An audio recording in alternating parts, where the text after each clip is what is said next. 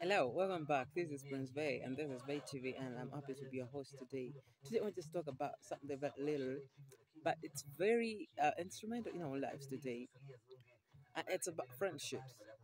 Uh, One thing you must agree with me is that it is very hard to have, to hold, and to maintain a friend who has never tasted the bitter pain of a problem that you have been going through. And I talk about maybe probably, let me talk about poverty. You've met a friend from a rich family. That person has never known the definition of problems, definition of hunger, the definition of getting short of something. The only thing that person knows is constant supply of everything that they need and being at their disposal at the point of need. Those friends sometimes it becomes very hard to maintain them. You may be asking for 20 shillings, which may be the gap between you and hunger, and they may think like you're joking. They're like, "Oh, 20 bob, how do you live on a 20 shilling?" They'll be surprised.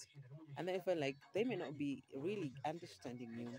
But if you find yourself you've succeeded to have such friends in this life, have a claps for yourself because you are really a good person. And it must be that specific thing that especially you that is getting them attracted to you because these guys normally don't get attracted to any person, just any person. But they are not all like the same. But if you happen to get one friend, treat them very well. Don't be too expensive to your problems. Don't be too needy. Don't be too clingy. Don't be too, demanding.